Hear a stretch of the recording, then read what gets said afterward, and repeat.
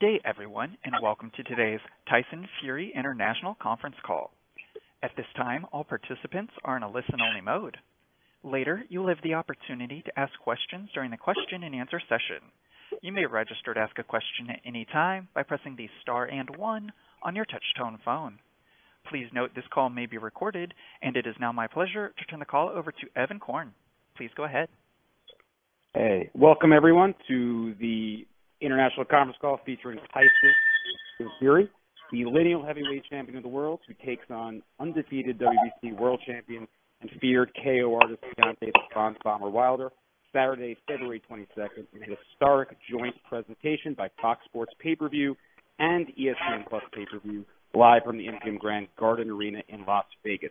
You can check your local cable listings to order, or order the fight directly on the Fox Sports app or ESPN Plus app. The pay-per-view broadcast will begin at 9 p.m. Eastern Time sharp.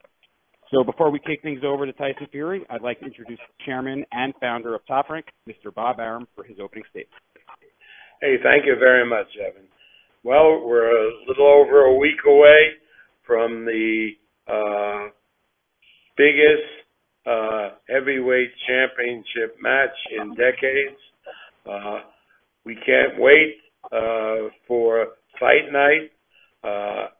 The response from everybody, from cable systems, satellite providers, digital platforms, have been enormous.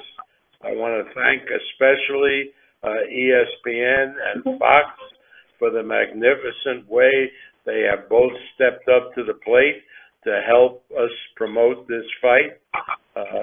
I want to also take this opportunity to thank my friends at PBC who have worked so well with my staff at Top Rank to make this such a great event.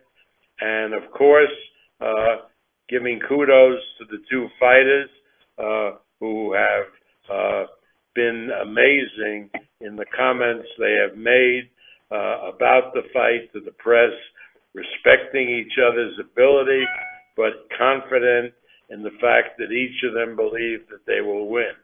And I'm particularly impressed and very thankful for Tyson Fury, who has shown the world how you, as a participant, promote a big event like this heavyweight championship match.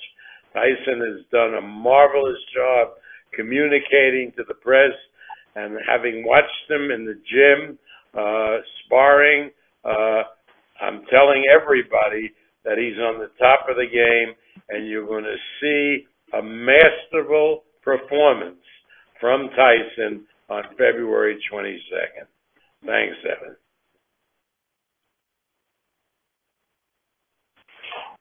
Thank you very much, Bob. And now we will kick things over to Tyson Fury for his opening statement. Tyson?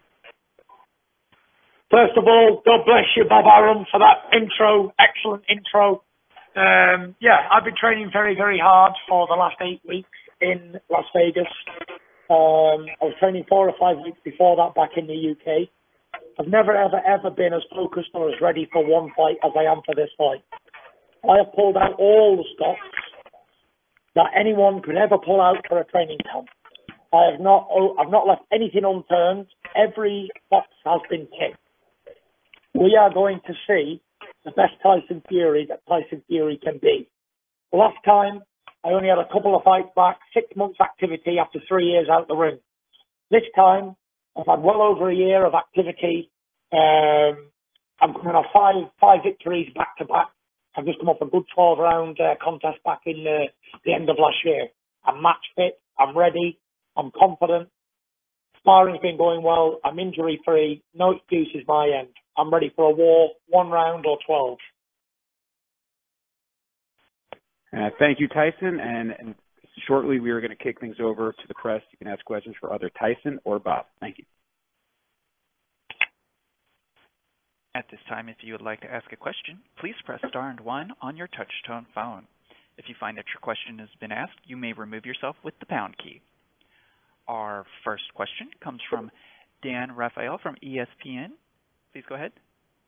Thank you very much. Hello, everybody. Tyson, good to talk to you today. My first question for you, Tyson, is given that you have 12 rounds of experience against Deontay Wilder in your first fight from a couple years ago, I wonder, what do you think the biggest adjustment is that you need to make in this particular matchup, knowing that you already went 12 rounds with the guy before and you've seen what he has? The biggest mistake I made last time was not making him pay when he was hurt. I didn't know what I had in the tank last time. I'd never been 12 rounds in a long time. This time I know I can do the distance, and when I get him hurt, I'll throw everything but the kitchen sink at him, and he won't know what's hit him. What do you think also in that fight the first time around that you learn most about him that you think you can exploit in the rematch? I learned that he can be hit and he can be hurt quite regular. That's the biggest thing that I learned about Deontay Wilder. Nothing I didn't already know. Before I fought him, obviously, I didn't know what he was like in a boxing ring. And after I fought him, I know what he's like now. And I said there's nothing to worry about. He's got a big right hand and that's it. He's a one-dimensional fighter, and I'm going to prove that on the 22nd of February. So, Tyson, do you think you, going into this matchup, have more confidence because you went to 12 rounds? A lot of people thought you won. You outboxed him for a long stretch. You survived the knockdown. Or is there a concern because you did get knocked down twice, particularly hard in the 12th round? Like, which one is it? No, there's no stress to me going into the fight. I've been 12 rounds of him, outboxed him quite comfortable, took his best shots, got up, fired back into him. The one who should be concerned is Deontay Wilder, because with him being a one-trick pony, he's a knockout artist, but he had me down twice in 2 rounds, 9 and 12, and he had over 2 minutes in each round to finish me, and he couldn't finish me. It was like that Mortal Kombat. They said, finish him! But he couldn't finish him. He's the one who should be concerned. He's landed the 2 best punches that any heavyweight in the world could ever land on somebody else. And the Gypsy King rose like a phoenix from the ashes, back to me feet, and hurt him in the end of the round. So, got to be pretty difficult for Wilder, not me. This is heavyweight boxing. I've been hit, I've been hurt, I've been put down in my career. But it's not when we get put down. It's what happens when we get back up and keep moving forward. And our next question comes from Keith Eidig from BoxingScene.com. Please go ahead. Tyson, on a conference call a couple of days ago, Deontay Wilder's trainer said that he felt that Deontay Wilder's boxing ability and his ring IQ was underrated. I was just wondering how you would assess his, being the skillful boxer that you are, would assess his boxing ability and his ring IQ. He's got a lot of experience. He's got over 40 professional contests. What he doesn't know about boxing now at 34 years old, he's not gonna know it. I thought his boxing IQ was okay. It wasn't up there with the likes of someone like Vladimir Klitschko, but he was decent. He's always looking dangerous. He always looks imposing and dangerous. So you can never write somebody off like that. That's for sure. Tyson, there's been a lot of talk since you fought him, and he's had 2 big knockouts and everything, that he's arguably the biggest puncher in boxing history. Even Bob himself has said maybe that's true. I was just wondering, having felt his power, what you think of it, and how it maybe compares to Klitschko and other people that you fought. I felt the power. Ain't so bad. He can't be the biggest puncher in history because he couldn't knock the Gypsy King out, could he? I took his best shot, flush on the chin and got back up. He punches hard, but, I've never been hit by the likes of someone like Ernie Shavers. I didn't get hit by George Foreman. I didn't get hit by Rocky Marciano or any of those top guys. I didn't get hit by them, so I can't comment. So to say he's the biggest puncher in history, I'm not really sure because I didn't get hit by all the guys in history. But, I don't think he punches harder than Vladimir Klitschko. Vladimir has a massive knockout punch, a lot more fights than Wilder as well, 65 contests. Make no mistake, all heavyweights punch hard, and we can all knock anybody out. Wilder, I don't think it's so much his power, it's the speed it lands, which is it can be tricky when you don't see it coming. But then again, even a guy who's got no knockout ratio, if he hits you and you don't see it coming, then he's going to put you down. But actually feeling punches in fights, I'm not familiar with it because I don't feel any punches when I'm in the ring because the adrenaline's flying high and you're in a fight, you don't feel the punches, ever. And our next question comes from Brian Campbell from CBS Sports. Please go ahead. Thanks so much. Tyson, when you said in both press conferences that you're training for the knockout, you're predicting a second-round knockout, the reaction of most people have been that you're planting a mind trick or trying to sort of hide your strategy. How would you address the doubters who don't believe that this is your intention? Well, we won't have to wait long to find out, will we? 10 days for there. 9 days. 13th today, sorry. 9 days and we're there. So it's not very long to see if I'm bluffing or I'm telling the truth. You know, it's this is boxing. Many people have said many things in the past. But we'll see if I'm man enough to back it up, eh? If this is your intention, how much did the judging in the first fight against Wilder, play in you wanting to alter your strategy like this? It played a massive role because it's made me uncomfortable. It's made me do things I didn't want to do. But, you know, when we're taken out of our comfort zone and pressed and pressed and pressed, then we become better. So it was almost like a blessing in disguise that I didn't get the decision because I would have kept working on my boxing. Just box. You know, I believe I can outbox Deontay Wilder very, very comfortable. But the fact of the matter is, I believed I outboxed him comfortable last time, but it's no good me believing it. The judges have to believe it. And to guarantee victory, I've got to get a knockout because, you know, I don't want to leave anything unturned this time. I don't want another controversial decision. I don't want people to say, oh, well, he won, no, he won, whatever. I want it to be a defining win, either way. You know, the boxing side of it, one judge had it 114, 112 or something, 113, and then one judge had it like 117, 110, 116, 110. So I'm not sure what fight that judge was watching, but, you know, I'm not a judge. These guys see what they see. That's their personal opinion. That's what they get paid to do. So, yeah. But in order to guarantee a victory, I think you've got to take it out of anybody's hands. My own destiny lies within my own two fists. Tyson, given the terms of the contract and the potential for a third fight with the loser having the option from what we've heard publicly, are you preparing in your mind that you're going to fight Wilder twice this year no matter what happens? You know, one fight at a time. I'm only 9 days from the biggest fight in my life, so I'm not looking past that. Not looking at any other fights. Not one other fight in the world matters at the moment, but I only concentrate on one fight at a time. Let's get through this one, then we'll talk business about more fights. And our next question comes from Michael Woods from New York Fights. Please go ahead. Hello, Gypsy King. Hello, Bob Arum. Question for Tyson Fury.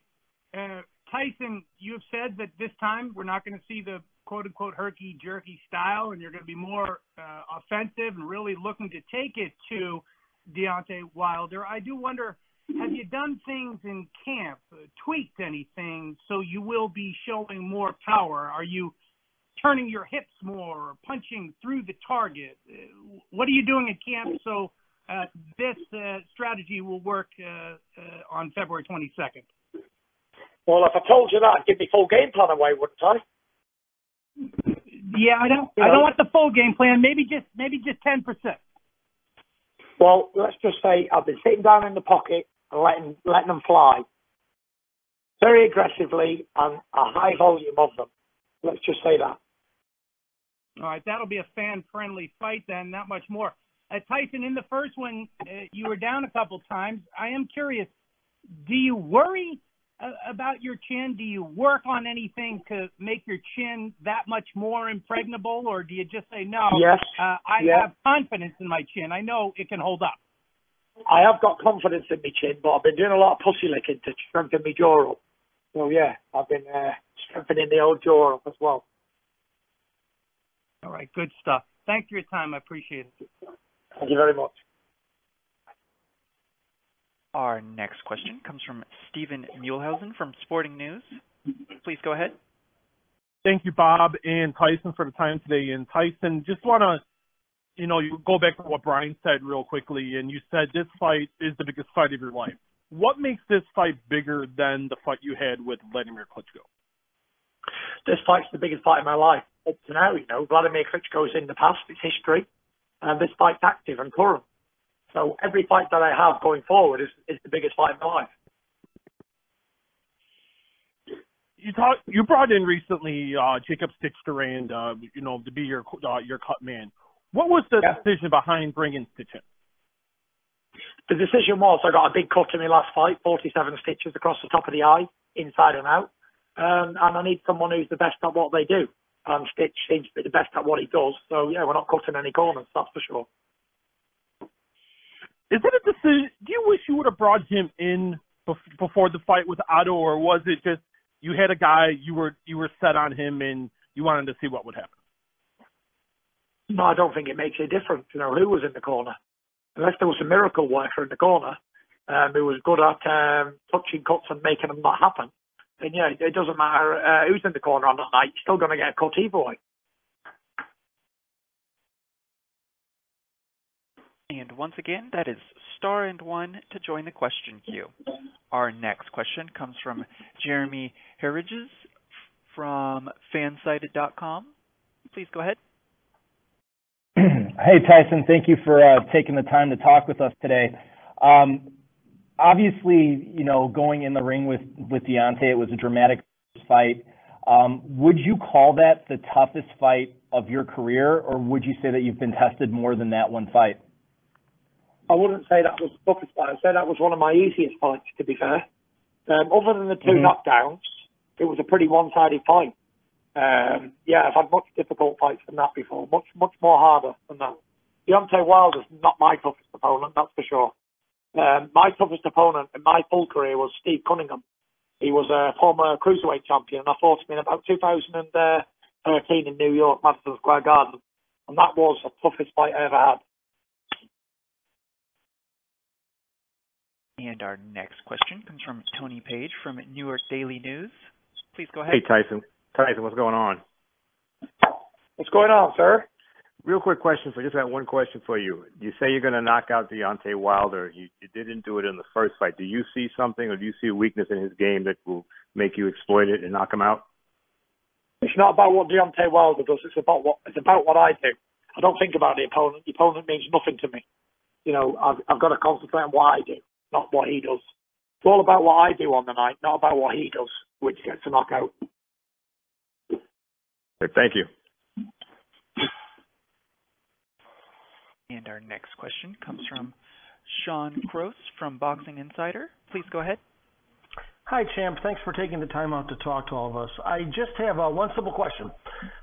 When you realized that you needed to be more aggressive this time around to get a guaranteed win, was that what led you to training with Sugar Hill Stewart more than perhaps another trainer that might be more defensive-minded?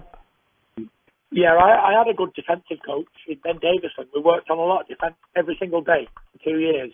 It was defense. So I needed an aggressive trainer. I worked with Sugar Hill in the past. I knew he was a good guy. I knew we got on well, which is very important. Communication is the key to any good relationship. That's why I brought him in. And it's been one of the best decisions I've ever made, ever. Great. Thank you so much, and all the best. No problem.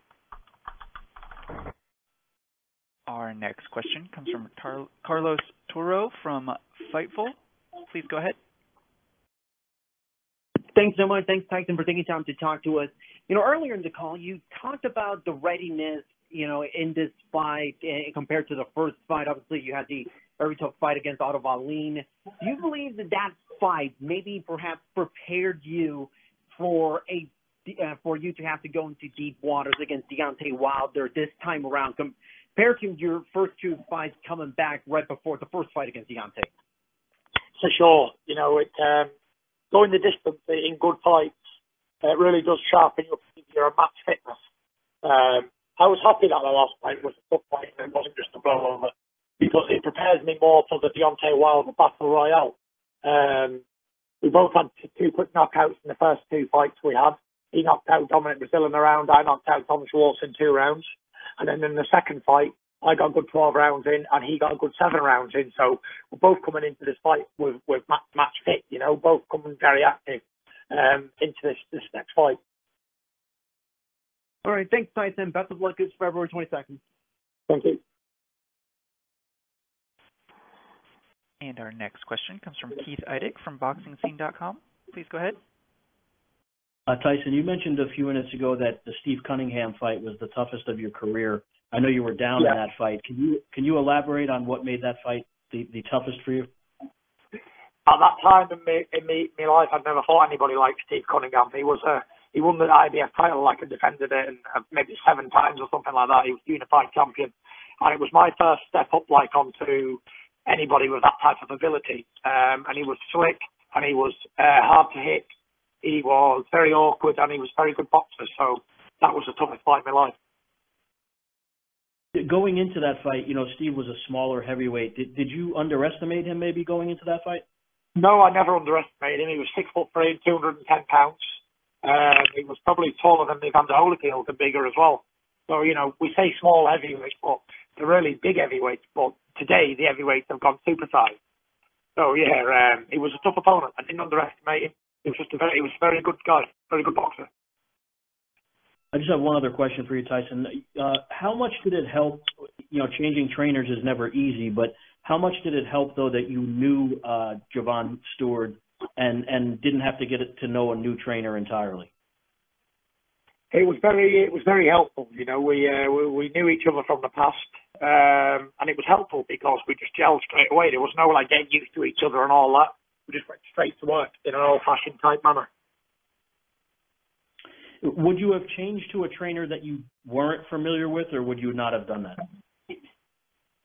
I wouldn't have done it, no. Okay. Because we only had 8 weeks to prepare for the fight, and it takes a few weeks to get used to a new trainer and to gel on the personalities. You never know what you're getting with new trainers and all that, but the fact that we worked together in the past, we knew each other, we kept in touch, we spoke to each other over the years. It was really helpful. We just got straight down to work. Thanks, Tyson. Thank you. And our next question comes from Hans Themisko from Round by Round. Please go ahead. Hey, is Bob still on the line? Yeah. Hey, yes. Bob. So my question is for you. I know Tyson said that he wanted to, go for the knockout, but, there's been several occasions where you've come out and said that Tyson is one of the best pure boxers you've ever seen. So does it kind of concern you when he comes out with a game plan like that, wanting to knock out Wilder, but, that kind of plays into his hands when he can pretty much outbox him for the full 12 rounds? Well, I have confidence in Tyson because, there are guys who say they're going to knock out their opponent, and it's like a baseball player getting up to the plate and trying to hit a home run. When anybody who knows baseball will say that the guy who looks to make contact has a better chance to hit a home run than the guy that's swinging from his heels. So Tyson is a great boxer, but he has the determination to knock out Wilder, and he knows that he's not going to force it, and the knockout will come. And that unlike the first fight, when he gets Wilder into trouble, and Wilder was in trouble at a couple of times in that fight, he's not going to let him off the hook. He's going to go for the knockout. Gotcha. And just my last question is for Tyson. You've done just about everything. Well, for the most part, just about everything in the heavyweight division. Lineal champ. You've had just about every belt. You've fought a lot of great fighters. The one thing I don't believe you've gotten yet is the WBC belt, because the Klitschko had it. Klitschko didn't have it at the time that you fought him. So, I know you've kind of made it, you've kind of let it be known that, nothing really gets you going so much, because it's just like, hey, I already had that belt, I already did this, I already did that. So when it comes to the WBC belt, do you kind of look at that like, okay, this is something that I really want? I know you really want to beat Wilder. When you look at the belt itself, you're just like, hey, that's the one thing I didn't achieve yet. I always like challenges. The WBC is the one that's escaped me over the years, for whatever reasons. I never got my hands on it yet. And it will be to finish off my collection of all the belts that there is to offer out there. And that would be every single one of them. So, yeah, it would be nice to finish the collection off for sure. Gotcha. Thank you. Appreciate it, and good luck, man. Good luck. Good luck. Our next question comes from Dan Rafael from ESPN. Please go ahead. Thank you very much. Hello, Tyson. I just had a follow-up question for you. You have the big win against Vladimir Klitschko on your record. You've got some other good wins, Chisora, whatnot. A lot of people thought you won the first fight with Deontay. If you win this second fight, what do you think this does for the legacy of Tyson Fury, particularly because you have said that you don't have very many more fights left after this? Yeah, I'm not really too concerned about the legacy. I've done what I've done. When I'm finished with boxing, I don't care about the legacy at all. But the fact of the matter is I care about being active and I care about what's happening now. So, yeah, I think the Wilder fight cements me. Winning this fight cements me as the best of my era. No more to prove. Everyone else has been defeated. And there was only me and Deontay Wilder left who were unbeaten after 12 years as professionals. So it's all on the line for this fight. I think it's a massive must for me. It's a massive must to win. But you really, I mean, I rarely do I hear boxers say that they literally don't care about their legacy. I have to believe that after your long career that you don't have some part of you that wants to be remembered in a really positive way for everything you've accomplished. You know, I'm not really concerned about what happens when I'm gone. You know, when I'm gone means I'm retired, and when I'm retired means I'm on to other things, and that'll be another chapter of my life. So, you know, we can only take one chapter of our lives at a time, and I'm just enjoying and living in the moment right now. I'm living my dream, my childhood dream, my young adult dream, and my midlife dreams. And like I say, I really don't care about legacy, and that's the fact of the matter, because what somebody thinks of me when I'm finished is really unimportant, because it's all sticks and stones, whether it's good or bad. Everyone is entitled to their opinion, and there'll be somebody else to replace me, just like everybody else, every other champion in history. Other young guys have come along and took that place, and that's how the food chain works. Fair enough. I'd like to ask Bob that question also. Bob, you still there? Yes, yeah, I'm here. So you heard Tyson, I think, say that with the victory against Wilder on February 22nd, that he doesn't care about what people would say about it in terms of his legacy. But you've been around for a long time, seen a lot of great heavyweights. What do you think Tyson Fury's legacy would be with this victory? Well, I think that everybody would have to recognize him as one of the great heavyweight champions of all time. I mean, it seems to me, and I've been through in my years in boxing, heavyweight champions that go back before most of you writers were born. I mean, starting with Ali and Joe Frazier and Foreman and Mike Tyson and Evander Holyfield and Lennox Lewis and Joshua and Wilder. And when Tyson does what I expect him to do on February 22nd, he definitely will belong with those immortals. All right, very good. Thank you for that, Bob. Thank you, Tyson. Appreciate it. Thank you. Our next question comes from Michael Woods from New York Fights. Please go ahead. Follow-up question for the Gypsy King. Tyson, you said that you don't really so much care what the other guy brings to the table. It's what you're able to do. But I feel like Wilder, to me, seems as confident as he's ever been. I wonder, do you assess him the same way, or no, his mindset really doesn't matter to you? Yeah, his mindset is none of my concern. Every fight I've ever fought's been confident they're going to win. Because if they wasn't, they'd be in the wrong game. That's for sure. As performing athletes, as champions, you always believe you're going to win. But it hasn't affected me so far in my career that every other opponent I've ever fought thought he was going to win, and they didn't. It doesn't matter what the opponent's mindset is. It's about what mindset I've got going into the ring and what game plan I execute in there. And that's all it comes down to. Wilder can be the best Wilder he ever wants to be.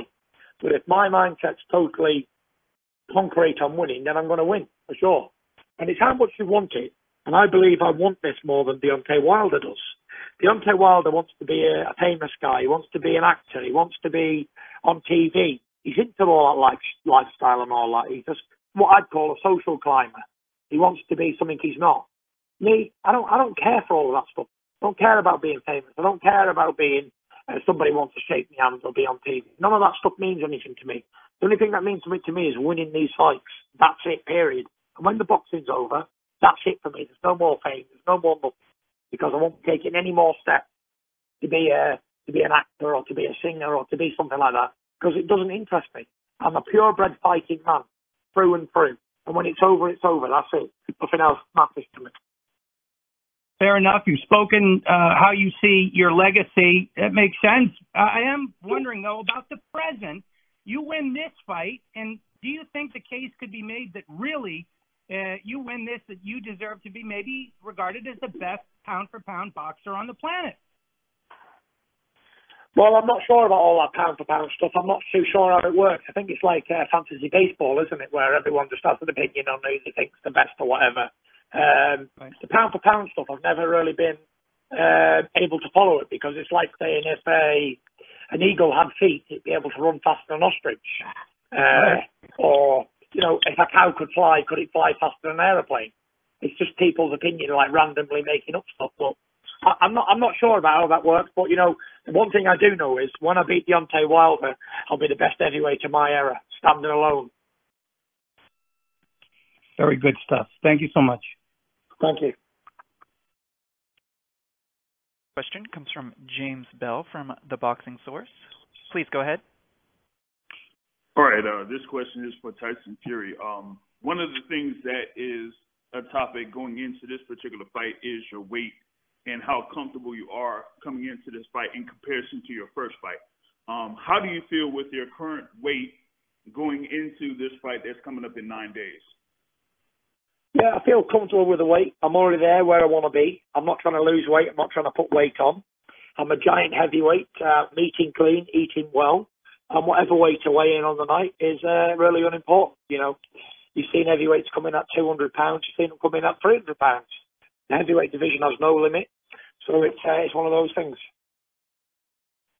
Now, years ago, Emanuel Stewart talked about you and Deontay Wilder being two of the top heavyweights coming up to this particular point.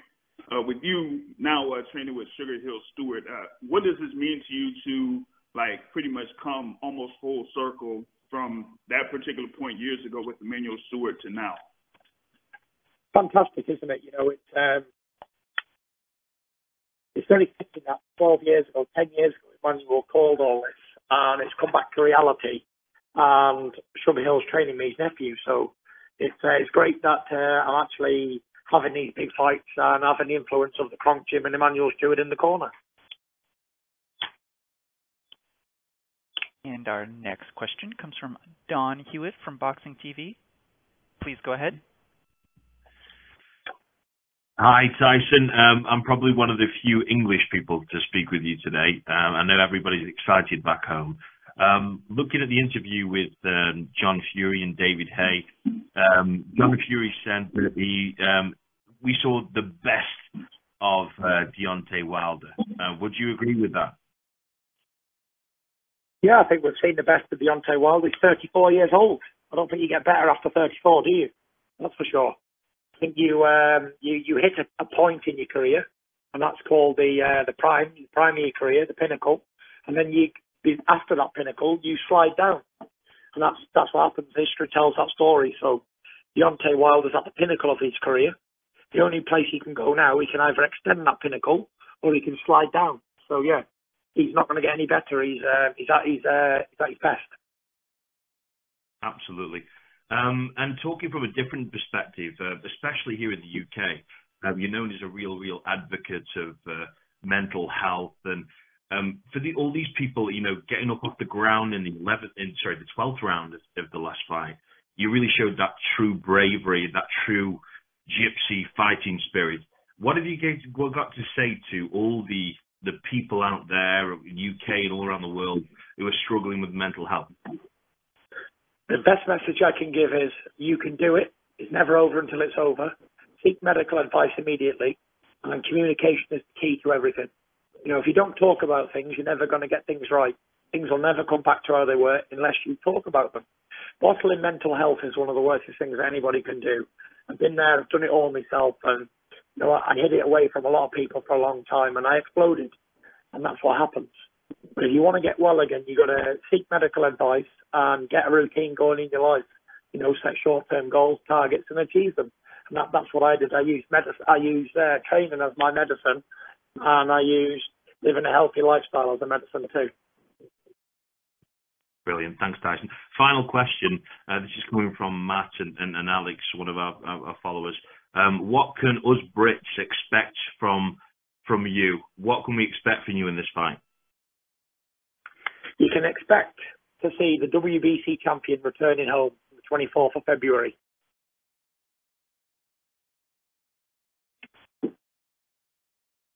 And I would like to go ahead and turn it back to Tyson for any closing remarks. Just want to say thank you for everyone taking the time today to interview me and get some questions in. I believe we went through quite a few stuff there and answered as much as I could. A big shout out to Bob Arum for being on the line, taking time out of his busy schedule. And don't forget to tune in on ESPN Plus and Fox Pay-Per-View and BT Sport, February 22nd. See the most entertaining fight of the last 20 years. Be there or be square. Peace out.